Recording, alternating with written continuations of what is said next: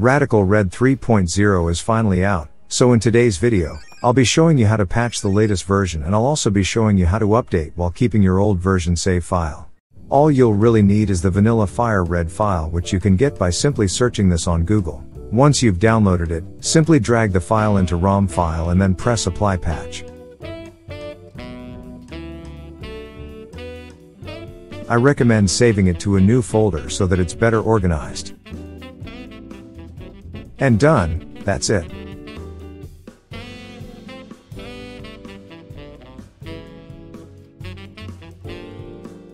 Now let's say you want to update and keep your old version progress.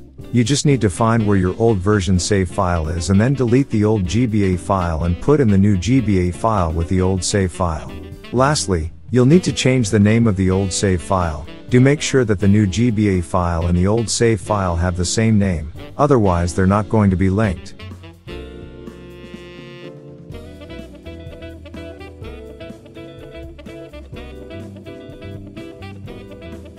Quick reminder that the .sav file is the file that you get after saving with the in-game menu.